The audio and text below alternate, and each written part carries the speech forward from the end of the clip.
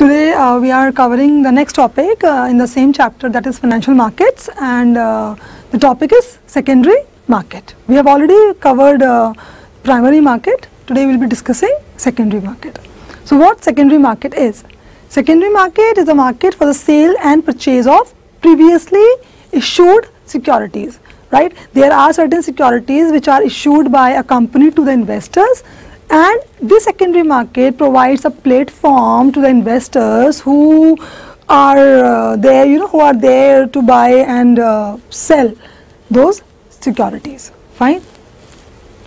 It is the place, it is not the place of origin of security. So in the second market, the securities which are already issued, right, they are being transacted, right? The transaction of such securities which were previously issued by any company to the investors takes place. Fine.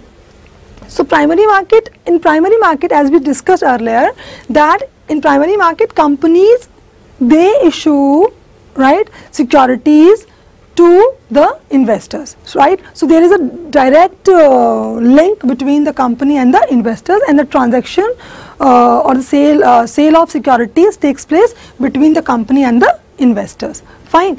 Whereas in secondary market, the transaction, right, or the sale and purchase of securities takes place between the investor and the investor. Fine.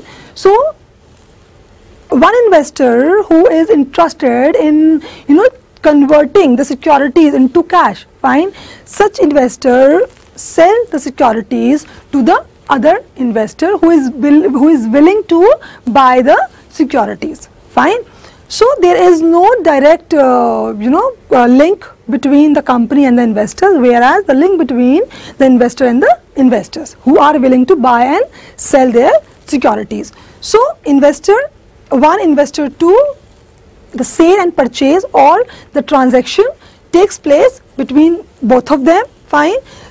By doing such activity, they convert securities into cash. Hence, it provides secondary markets, they provide liquidity to the existing securities. Fine. So if this particular market is not there, secondary market is not there, then such securities will not be encashed. Fine. So it provides a medium to convert such securities into cash. Fine.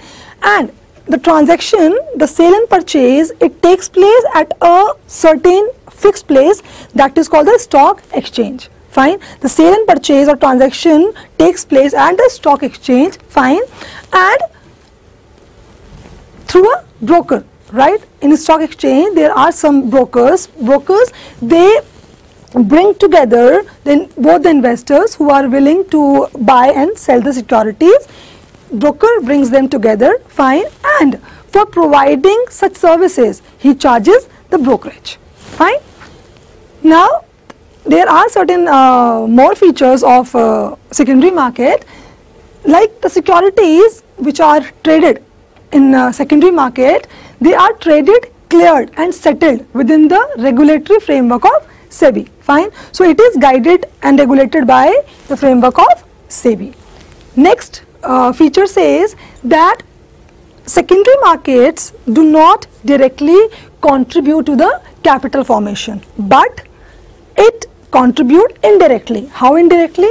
That it provides a facility to the investors that they can exit anytime from the market, and anytime by purchasing the security of any company, they can become a member of any company. Fine. If any investor is buying the shares of a company, right, through the other investor, so indirectly he is becoming the member of that particular company. So that's why it indirectly contributes to the capital formation.